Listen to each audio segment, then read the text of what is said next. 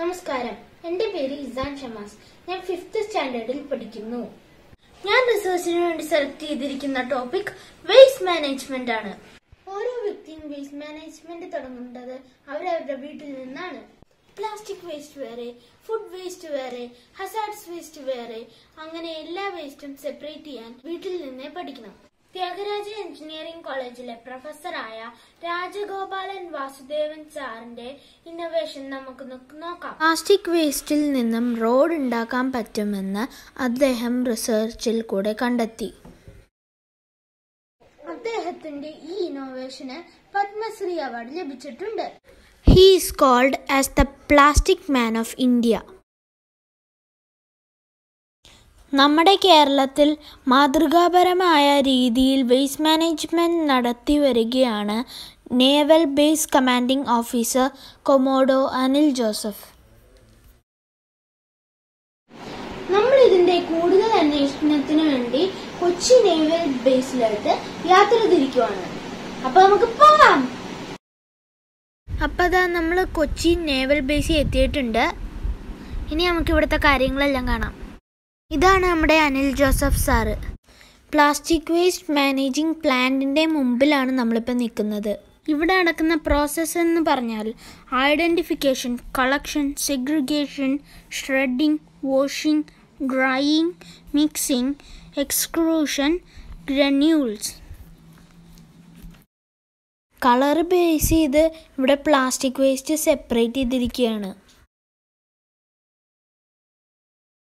ഓരോ പ്രോസസ്സിനും ഓരോ മെഷീനാണ് യൂസ് ചെയ്യുന്നത്.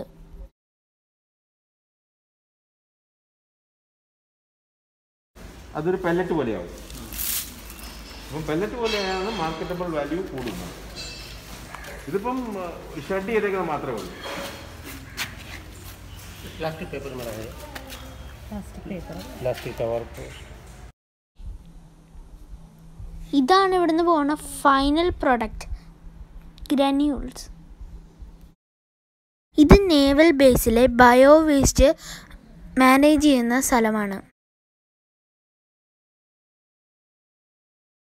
ഓരോ ടാങ്കിൽ നിന്നും 100 കിലോ വേസ്റ്റ് നമുക്ക് കമ്പോസ്റ്റ് ആക്കി മാറ്റാൻ പറ്റും.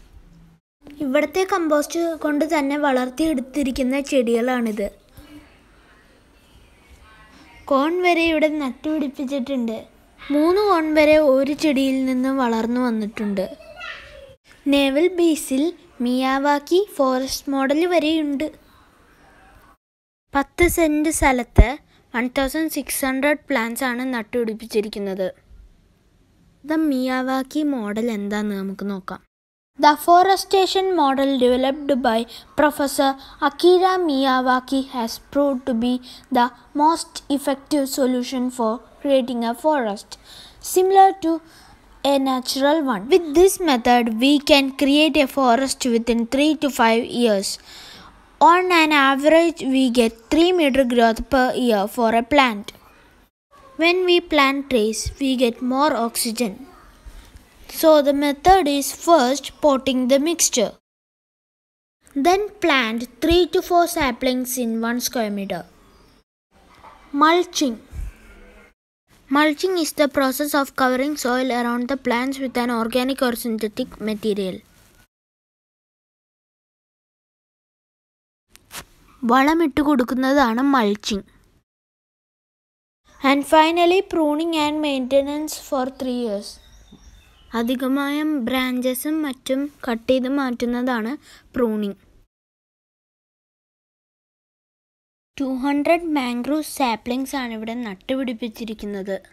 Southern naval command golden peacock award, Vanamitra state award, Indian navy award തുടങ്ങിയവ INS വെന്തുരുത്തിക്ക് ലഭിച്ചിട്ടുണ്ട്. നേവൽ ബേസിലെ പോലെ തന്നെ സക്സസ്ഫുള്ളായിട്ട് വേസ്റ്റ് മാനേജ്മെന്റ് നടത്തി വരുന്ന ഒരു സ്ഥലവും കൂടി ഉണ്ട്, ആലപ്പുഴ. മറ്റുള്ള കൺട്രീസ് വേസ്റ്റ് എങ്ങനെയാണ് മാനേജ് ചെയ്യണമെന്നാണ് നമ്മളിപ്പോൾ കാണാൻ പോകുന്നത്. വേൾഡിലെ ഏറ്റവും നല്ല വേസ്റ്റ് മാനേജ്മെന്റ് സിസ്റ്റം ഉള്ളത് സിംഗപ്പൂരിലാണ്. അവിടെ നടക്കുന്ന പ്രോസസ്സ് എന്തൊക്കെയാണെന്ന് നമുക്ക് നോക്കാം. Waste to energy. Investing highly energy efficient and clean incineration plant turn waste into a resource for heat and electricity production. waste incineration. Converting waste to heat and electricity at waste incineration plants. District heating. Moving surplus heat that has no or very value in one place to areas with high heat demand creates a flexible energy system. District energy. Supplying energy efficient heating and cooling through a collective system. Wastewater. The importance of treating and understanding the value of wastewater has never been greater. Water. Turning global water challenges into opportunities for sustainable growth. ഇതാണ് by blocks. ഇത് plastic waste compress ചെയ്തുണ്ടാക്കുന്ന ഒരു പ്രൊഡക്റ്റാണ്. ഇത് നമുക്ക് brick പോലെ ഉപയോഗിക്കാവുന്ന ഒന്നാണ്. 2020 plastic വേസ്റ്റിൻ്റെ block കൊണ്ടുണ്ടാക്കിയ ഒരു സ്കൂളുണ്ട്. ഇത് തമിഴ്നാട്ടിൽ കുണൂർ എന്ന് പറയുന്ന ഒരു സ്ഥലത്താണ് ബിൽഡ് ചെയ്തിരിക്കുന്നത്.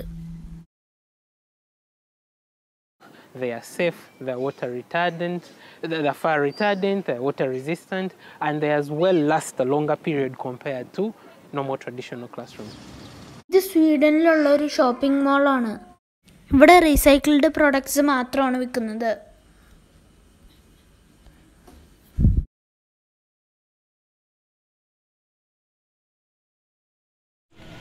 വേസ്റ്റ് പലതരം പൊല്യൂഷന് കാരണമാകുന്നുണ്ട്. അതേതൊക്കെയാണെന്ന് നമുക്ക് നോക്കാം. Soil pollution, air pollution, water pollution. ഈ പൊല്യൂഷൻ കാരണം ഒരുപാട് പ്രശ്നം മനുഷ്യർക്ക് വരുന്നുണ്ട്. അതേതൊക്കെയാണെന്ന് നമുക്ക് കാണാം. അതിൽ ആദ്യത്തേത് ക്ലൈമറ്റ് ചേഞ്ച്.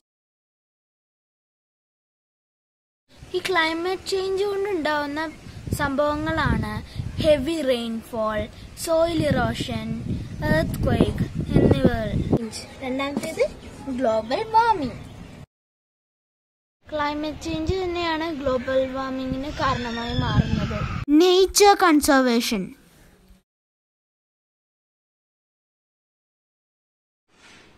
അപ്പൊ ഈ കമ്പോസ്റ്റ് എങ്ങനെയാണ് പ്രിപ്പയർ ചെയ്യണേന്ന് നമുക്ക് നോക്കാം. ഈ കമ്പോസ്റ്റ് ഉണ്ടാക്കുന്നതിന്റെ ബേസിക് പ്രിൻസിപ്പിൾ ഇതാണ്. അതായത് ഏറ്റവും താഴത്തെ ലെയറിൽ ചുള്ളിക്കമ്പ്, അതിൻ്റെ പൊക്കത്ത് കരിയില, അതിൻ്റെ പൊക്കത്ത് ഗ്രാസ്, അതിൻ്റെ പൊക്കത്ത് വൈക്കോല്, അതിൻ്റെ പൊക്കത്ത് വേസ്റ്റ്, അതിൻ്റെ പൊക്കത്ത് കരിയിലകൾ. നമ്മുടെ പ്രോസസ്സ് കംപ്ലീറ്റ്. പക്ഷേ ഇത് നമുക്ക് വീട്ടിൽ സിമ്പിളായിട്ട് ചെയ്യാം. ഞങ്ങൾ വീട്ടിൽ ചെയ്യുന്നത് എങ്ങനെയാണെന്ന് ഞാൻ കാണിച്ചു തരാം. ആദ്യം തന്നെ ബക്കറ്റിൻ്റെ അടിയിൽ ഹോളിടുക. അത് കഴിഞ്ഞിട്ട് ഈ ബക്കറ്റ് എടുത്ത് ആ കണ്ടെയ്നറിൻ്റെ പൊക്കത്ത് വെക്കുക. ബക്കറ്റിൽ ആദ്യം കരിയിലയോ പേപ്പറോ കാർഡ്ബോർഡോ ഇട്ട് കൊടുക്കുക.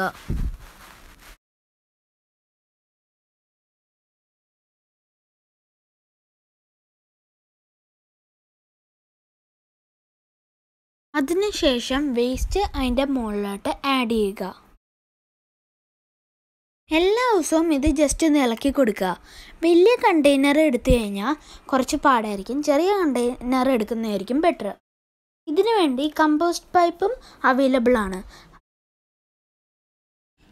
ഇതൊരു മൂടി വെച്ച് അടച്ചു വെക്കുക. ഡയറക്റ്റ് സൺലൈറ്റ് ഇതിലോട്ട് വീഴരുത്. ഇത് ഇങ്ങനെ നമ്മൾ ഇളക്കി കൊടുക്കുന്നത് ബാഡ് സ്മെല്ല് വരാണ്ടിരിക്കാനും ഇൻസെക്ട്സ് വരാണ്ടിരിക്കാനുമാണ്.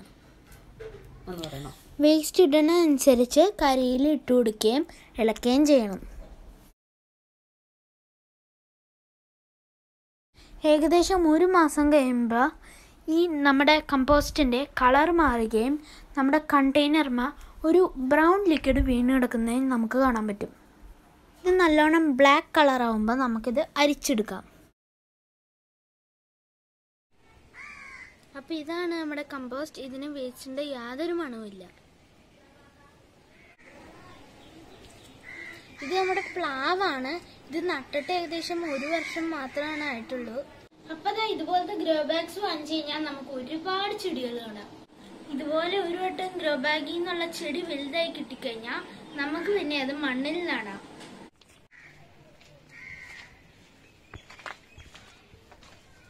ഒരുപാട് മുരിങ്ങകൾ തന്ന മുരിങ്ങമരമാണിത്.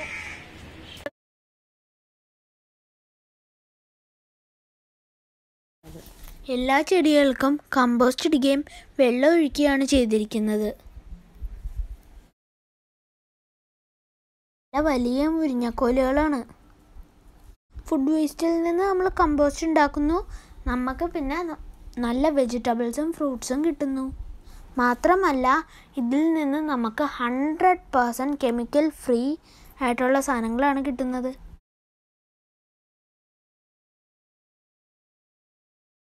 ഡയറക്റ്റ് ഉപയോഗിച്ച് നമുക്ക് ഇതുപോലത്തെ ചെടിച്ചട്ടികൾ ഉണ്ടാക്കാം. ഫ്രഷ് എയർ കിട്ടുന്നതിനായിട്ട് നമ്മൾ വീട്ടിൽ പ്ലാന്റ്സും ട്രീസും നട്ടുപിടിപ്പിക്കുക. കാർഡ്ബോർഡ് ഉപയോഗിച്ച് നമുക്ക് കുറേ ക്രാഫ്റ്റ്സ് ചെയ്യാൻ പറ്റും. ഞാൻ ഉണ്ടാക്കിയിരിക്കുന്നത് ഒരു ബെഡ്റൂം ഫർണിച്ചർ സെറ്റാണ്. ഇതുപോലെ ആനിമൽസിനെ ഉണ്ടാക്കാൻ പറ്റും. എല്ലാവരും ഇതുപോലത്തെ ക്രാഫ്റ്റ് ട്രൈ ചെയ്ത് നോക്കണം. അത് നമ്മുടെ ക്രിയേറ്റിവിറ്റി ഡെവലപ്പ് ചെയ്യും. നമുക്ക് ചെറിയൊരു എമർജൻസി ലൈറ്റ് ഉണ്ടാക്കിയാലോ? ഇനി ഇതിന് വേണ്ട സാധനങ്ങൾ എന്താണെന്ന് നമുക്ക് കാണാം. ബാറ്ററി, സ്വിച്ച്, LED സ്ട്രിപ്പ്, പിന്നെ ഒരു യൂസ്ലെസ് ബോക്സ്. ഇതിൽ സ്വിച്ച് വെക്കണം. അപ്പോൾ നമ്മൾ ഈ സൈഡ് കട്ട് ചെയ്യുകയാണ്. നമ്മൾ ഈ ബോക്സ് LED സ്ട്രിപ്പിൻ്റെ അതേ സൈസിൽ ഹോൾ കട്ട് ചെയ്ത് വെച്ചിട്ടുണ്ട്.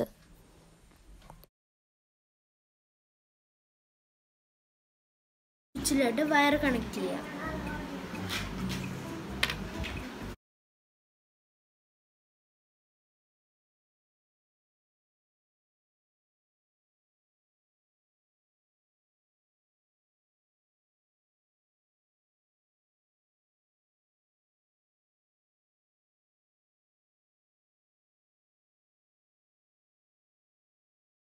ഇനി നമുക്ക് കണക്റ്റർ ബാറ്ററിയിലായിട്ട് കണക്ട് ചെയ്ത് ലൈറ്റ് വർക്ക് ചെയ്യുന്നുണ്ടോ എന്ന് നോക്കാം.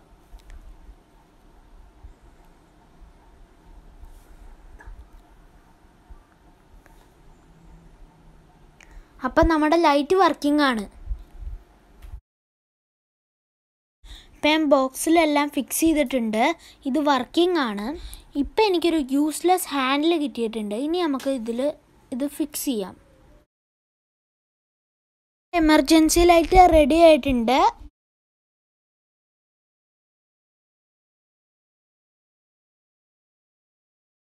ഐസ്ക്രീം സ്റ്റിക്ക് പോലത്തെ സാധനങ്ങൾ വെച്ച് നമുക്ക് ഇതുപോലത്തെ ക്രാഫ്റ്റ് ചെയ്യാൻ പറ്റും. പൊട്ടിയ ഗ്ലാസ് വെച്ച് കൈ മുറിയാതെ നമുക്ക് ഇതുപോലത്തെ നല്ല ഫ്ലവർ വേസൊക്കെ ഉണ്ടാക്കാം.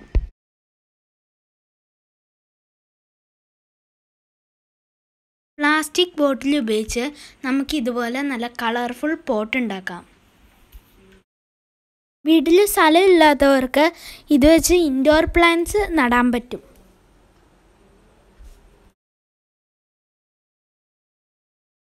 ഞാൻ ഈ സ്റ്റഡിക്ക് വേണ്ടി ന്യൂസ് പേപ്പേഴ്സ്, ജേർണൽസ്, കർഷകശ്രീ പോലുള്ള മാഗസീൻസ് ആണ് വായിച്ചിരിക്കുന്നത്. മാത്രമല്ല അനിൽ ജോസഫ് സാറുമായിട്ടുള്ള ഈ കൂടിക്കാഴ്ച എനിക്ക് ഒരുപാട് അറിവ് നൽകി. നമ്മുടെ വേസ്റ്റ് നമ്മുടെ റെസ്പോൺസിബിലിറ്റിയാണ്. അത് മറ്റുള്ളവർക്കും നേച്ചറിനും ഹാംഫുൾ അല്ലാത്ത രീതിയിൽ റീസൈക്കിൾ ചെയ്യാൻ എല്ലാവർക്കും സാധിക്കട്ടെ എന്ന് ആശംസിച്ചുകൊണ്ട് നിർത്തുന്നു. നന്ദി, നമസ്കാരം.